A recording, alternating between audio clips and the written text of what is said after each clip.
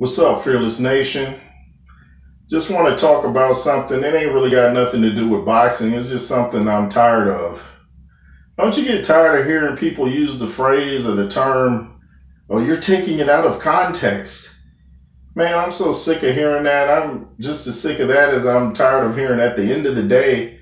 Man, don't you ever wonder where like sayings come from and who starts them and how they spread? It's like, dude. And when people use it, they're actually, as much as I hate to say it, using that term out of context. You go back and listen to what somebody said, you're like, how is that out of context?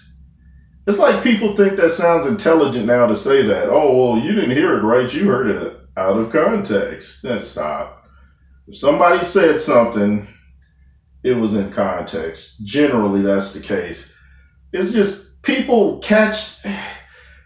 are such followers and media zombies. They just latch on to whatever's popular. You keep hearing a phrase over and over and you keep using it. Oh man, that was out of context. You didn't hear it right.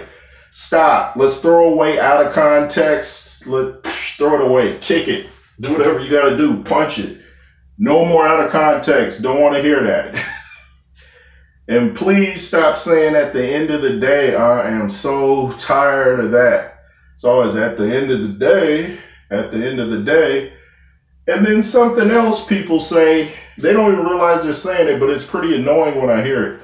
Someone will say something like, yeah, I did that in the past.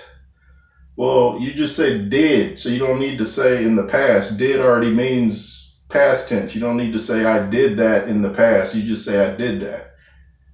Get what I'm saying? It's just annoying, you know? Or people will say, People say such crazy stuff. I'm like, do they hear themselves? Like, my brother, he used to live in town. Now he moved. But I talked to him when he was here. Well, you had to have talked to him when he was there because he's no longer there anymore. You said he moved. So if he moved, we know you talked to him when he was there.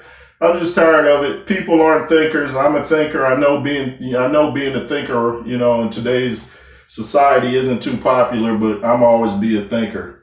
Anyway, it's the J. Roos Theory.